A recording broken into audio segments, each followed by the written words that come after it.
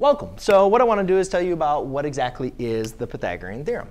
So if we have a right triangle, and the Pythagorean states is when we have a right triangle, we have two legs. And the side that's across from the right angle is called the hypothenuse.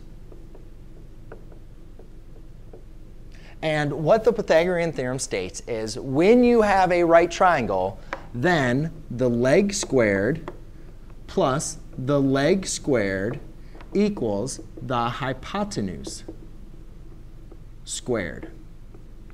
And a lot of students sometimes might say, oh, I mean, that might make sense thing. So it just says the length of the leg squared plus the length of this leg squared equals the length of the hypothenuse squared.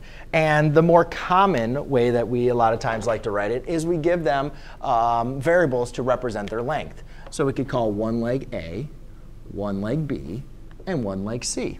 Therefore, by following the Pythagorean theorem, as long as this is a right triangle, A squared plus B squared equals C squared. You've got to make sure using the Pythagorean theorem that this only works when we have a right triangle. So there you go, ladies and gentlemen. That is the Pythagorean theorem. Thanks.